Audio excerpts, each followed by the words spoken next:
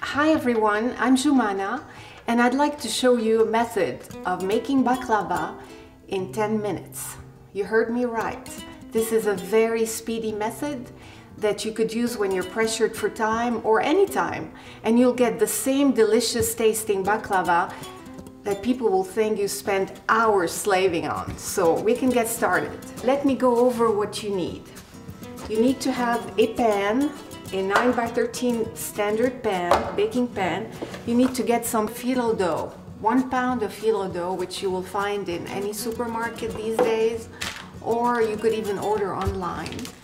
And the critical thing about the phyllo dough is when you work with it, you want to keep it covered. So what you need is a wet towel that you wring up so that it's damp.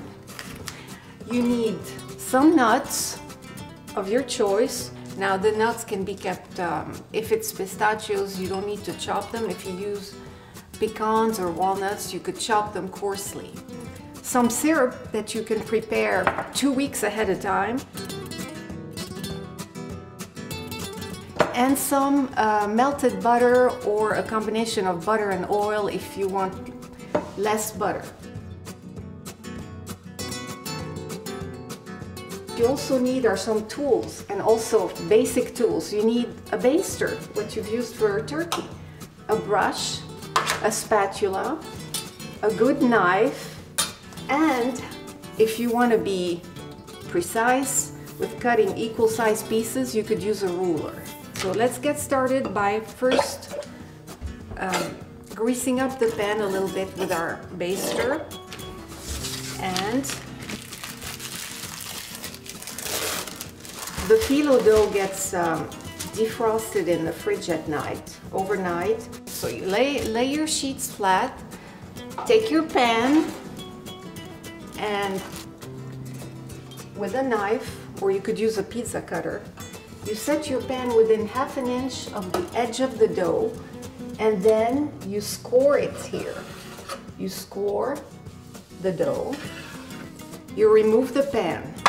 What you're going to end up with is one side is going to be your filler and one side is going to be all the layers on the baklava. So you could take knife or scissors or knife and cut your phyllo. You could also use a pizza cutter if it's easier for you. Okay, so we've got, on one side we've got the dough we're going to use to lay on the pan, and we're going to use the other section will be used to scrunch up as a filler and to give it volume. We're going to use 10 sheets for the bottom portion. We're going to use these as filler, and then we're going to use 2 sheets to cover the filler, and then the last 10 sheets for the top. These ones, since we're not going to use right away, we're going to cover with a damp towel and get started. So let's first lay out the first 2 sheets. Now you're going to lay 2 sheets at a time, and don't worry if they don't look picture perfect at this point. It doesn't matter. And each time you lay your 2 sheets, you baste until all 10 sheets are used up.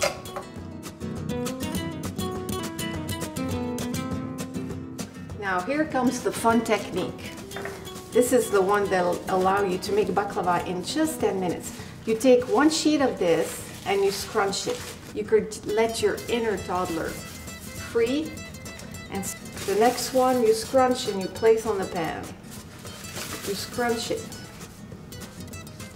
This is what my mother used to do to me when I was 1.5 years old. She used to put me in a corner with newspapers, and I would scrunch them happily for hours on end. There. Okay. Now this one we don't want to dry out, so we take our wet towel, we cover this with plastic and with some of the wet towel. It'll keep it moist. Okay. So we're going to butter this generously with the baster. Okay. And and use a couple sheets. Let me take two at a time. Let's use a couple of sheets to lay up here, and that's going to provide a smooth surface for your nuts. At this point, what do? I take my nuts on which I have put a little bit of syrup, about 3 tablespoons of syrup, and a little bit of butter, about 2 ounces.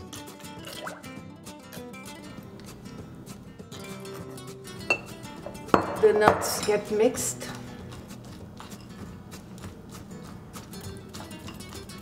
Some people put sugar on the nuts, but what happens is after you've cooked your baklava, the sugar doesn't cook and it stays gritty.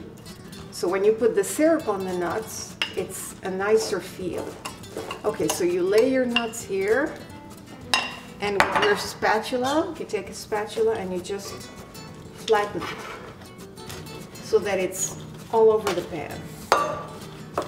Now I've used pistachios because pistachios are traditional in Lebanese cooking, but I've used pecans, and pecans taste great in baklava. You can also throw in chocolate chips if you like, or whatever your heart desires. So this is the layer of nuts all done, and now we're going to finish the baklava with the last 10 layers of phyllo sheets. So 1, 2, again, doused a little bit in butter, just like that. 1 and 2. See? Was that easy or what?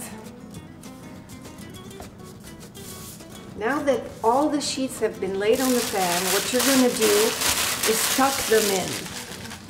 Now we're going to baste the top a little bit and tuck it in. We're going to tuck the sheets of phyllo in the pan.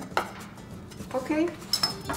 At this point, if you want to cut the baklava, you could use a ruler, and you see that you've got 9 inches. So you're going to cut 3 rows of 3 inches in width. And then you're going to cut diagonally. So now you just bake it for about 30 minutes until it's golden, and I'll show you what to do once you pull it out of the oven.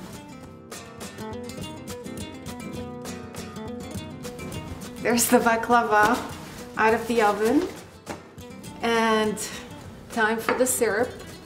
Now what I've done is I haven't used a whole lot of syrup, so about 3/4 cup to a cup at the most. So you're going to pour the syrup down the creases. I don't know if you can hear, but you will hear it sizzle.